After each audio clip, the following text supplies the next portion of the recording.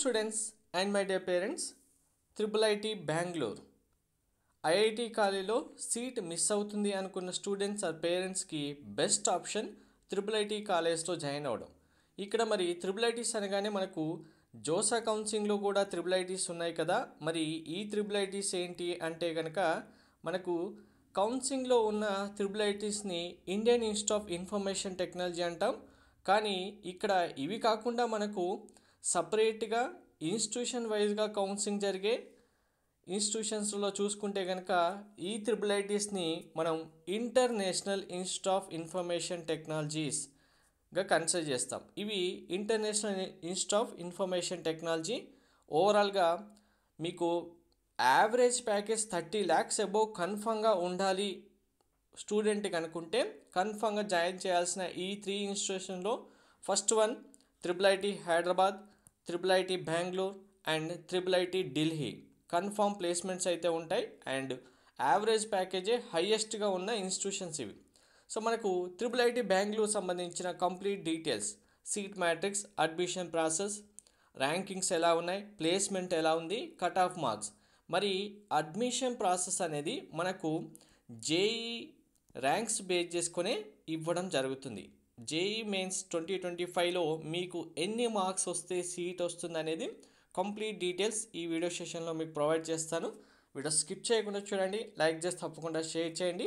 Complete guidance కోసం channel subscribe చేసుకొని bell button అయితే ప్రెస్ చేయండి.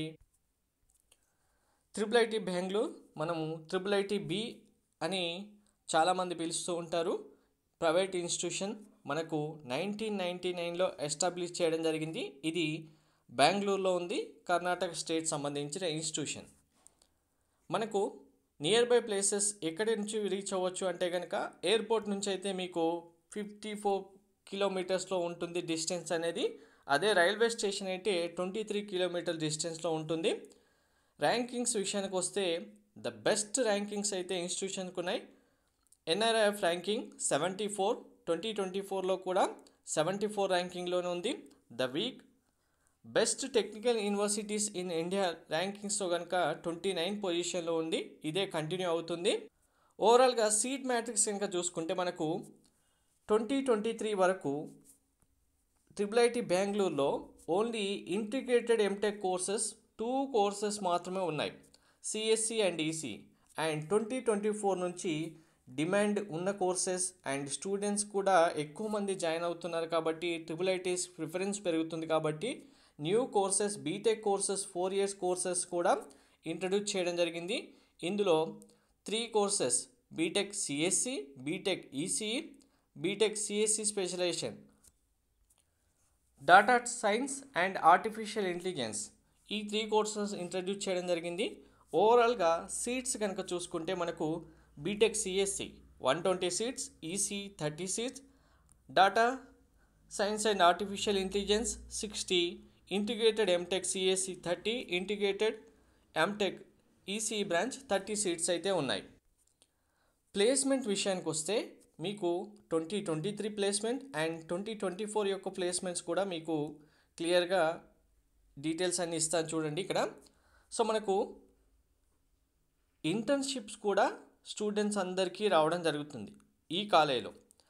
హైయెస్ట్ ప్యాకేజ్ ఇంటిగ్రేటెడ్ ఎంటెక్ మనకి ఇప్పుడు JEE మెయిన్స్ ర్యాంక్ ద్వారా జాయిన్ అయ్యే స్టూడెంట్కి వచ్చిన ప్యాకేజ్ హైయెస్ట్. CSE అయినా ECE అయినా 65 lakhs, average packs 35, 29, median 27, 23. So average package కూడా CSEలో 35 lakhs ఉంది. ఈ ఇన్స్టిట్యూషన్లో జాయిన్ అవుతే ప్రతి ఒక్క స్టూడెంట్ మినిమం 25 lakhs ప్యాకేజ్తో కన్ఫర్మ్గా ప్లేస్మెంట్ వస్తుంది. అలాంటి ఇన్ఫ్రాస్ట్రక్చర్, ఫ్యాకల్టీ ప్రతి ఒక్కటి ఈ ఫెసిలిటీస్ అన్నీ ప్రొవైడ్ చేయడం జరుగుతుంది. అండ్ ఇంటర్న్షిప్స్ కూడా ప్రొవైడ్ చేయడం జరిగింది. ఇది థౌజండ్స్లో. So highest 200,000, ECE 128,000, average 81, median 87. And coming to 2024 year, so packages are still continuing. 65, highest package, average 33, 36, median 28, 36. Internships స్టైఫండ్తో సహా ప్రొవైడ్ చేస్తున్న ఇంటర్న్షిప్ 177,000, 240,000, 69, 59, మీడియన్ 55, 45. సో ఈ ఇన్స్టిట్యూషన్లో మీరు జాయిన్ అవుతే ఫీ స్ట్రక్చర్ కూడా అలానే ఉంటుంది.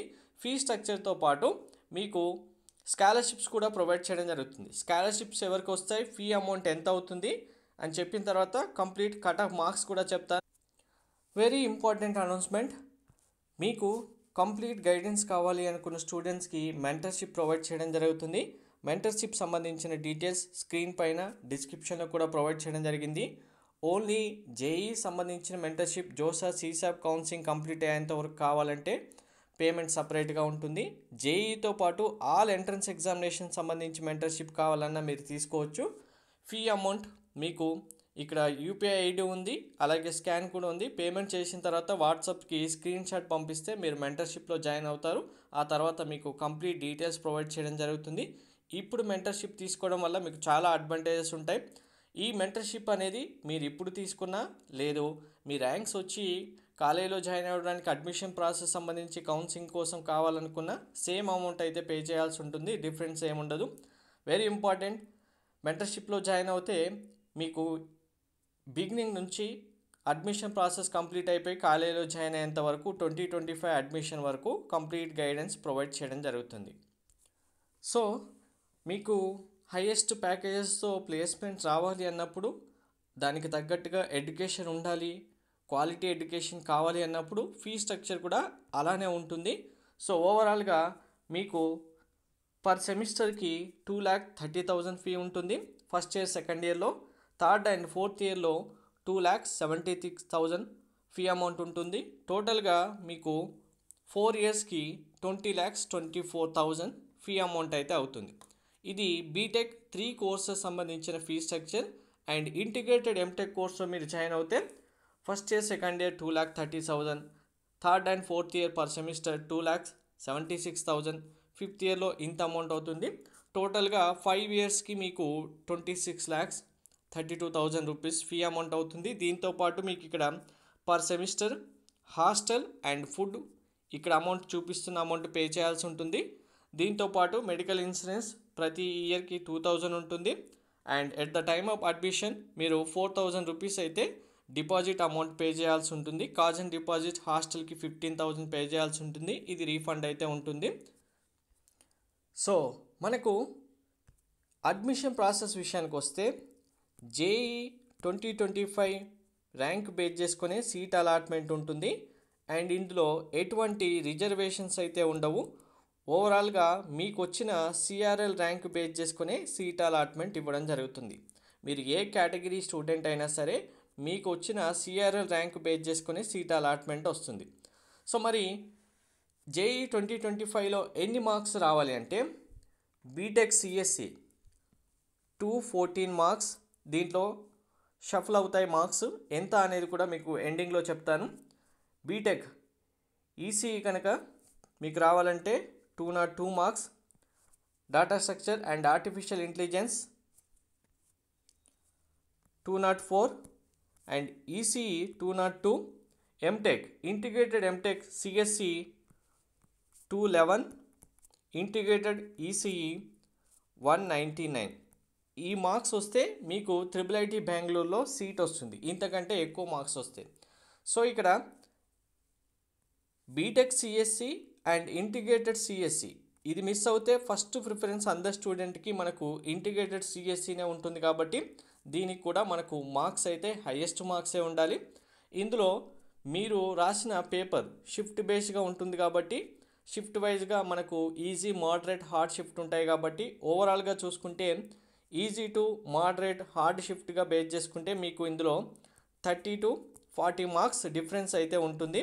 ప్లస్ ఆర్ మైనస్ అవ్వచ్చు. Plus are minus 30 to 40 marks differences అయితే ఉంటాయి. మీకు రాసిన షిఫ్ట్ బేస్ చేసుకొని మీ పేపర్ ఈజీనా హార్డా దాన్ని బేస్ చేసుకొని మార్క్స్ అయితే షఫల్ అవుతాయి. ఓవరాల్గా మీ టార్గెట్ IIITస్లో జాయిన్ అవ్వాలి, హైయెస్ట్ ప్యాకేజెస్ రావాలి అంటే ఈ మార్క్స్ కంపల్సరీగా తెచ్చుకోవాలి. Thank you.